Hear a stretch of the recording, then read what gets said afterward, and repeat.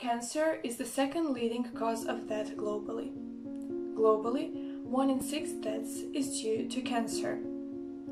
Europe comprises only 1/8 of total world population, but has around 1/4 of the global total of cancer cases, with some 3.7 million new patients per year.